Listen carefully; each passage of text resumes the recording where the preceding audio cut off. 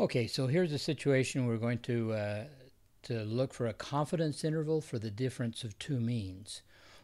So we're looking at two different populations. Each population has a variable x1 and x2 respectively. We're interested in that parameter, the population mean of each of those, and we're interested in how those two compare.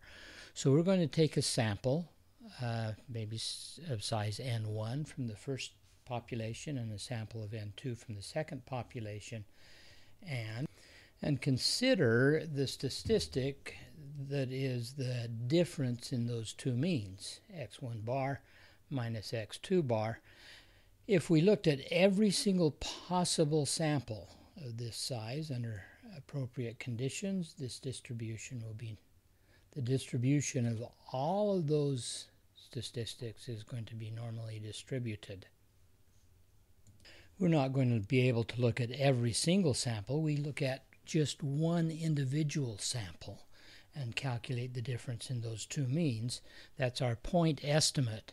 What we want to do is build a confidence interval about that point estimate, and we'll do that in the following way.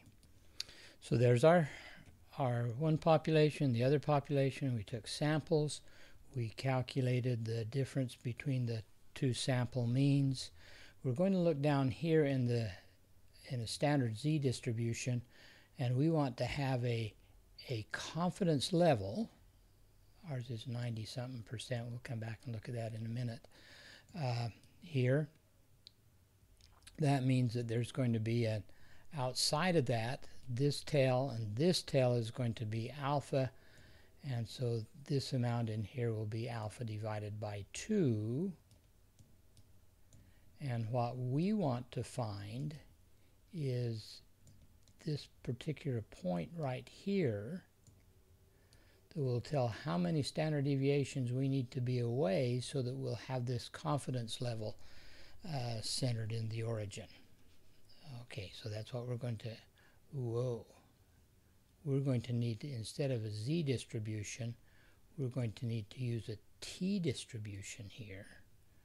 And so we're going to need to know the degree of freedom. We'll need to know what the standard error is, which means the standard deviation of the distribution of the sample statistic. We'll need to know what that is, and we'll need to know a degree of freedom to do this problem. So let's build a script. So in the interest of time, I've entered the given data into our script already. I like to put things in the order that they are presented to us. So N1, the sample size that we're taking from the first population, is 35. Somebody's already calculated the mean of that sample for us, 2.58, and the standard deviation of the sample was 0.32. And the same for the second population. I've entered that data in. We were interested in the confidence level. Where we got that? That's right there, 98%. So there's the confidence level is 98%. All right. So now let's go back and look at this the three distribution chart, and we can kind of follow through what else we need to put into our script. Okay, so far we know what N1 is, we know what N2 is, we know what these X bar and information is. So here we are. I'm going to need to calculate this alpha divided by 2 so that I can find out what T is. Let's put that information in. So the area outside the confidence level will be 1 minus the confidence level. That's what we're going to call alpha. And then I'm going to say A is alpha divided by 2. So A is this little area up here. Now the degree of freedom in this case is going to need to be calculated by that Smith-Waite formula, which needs to know what A and B are. So that's S1 squared divided by N1 and S2 squared divided by N2. So I'm going to build those so that I can build that degree of freedom. And that's also the standard error is the square root of this amount plus this amount. So So it's easy to build those first, build the standard error, then build the degree of freedom.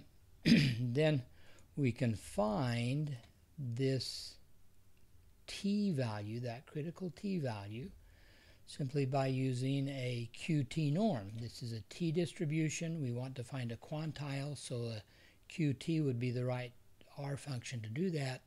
Remember that that an R function needs to know the area below. So if this area above is A, then the area below will be 1 minus A. And so I can find the t value is QT 1 minus A, and then of course with the degree of freedom. Once we know that, then it's going to be handy to have x bar d, the difference in those two. It'll be easier to have that handy.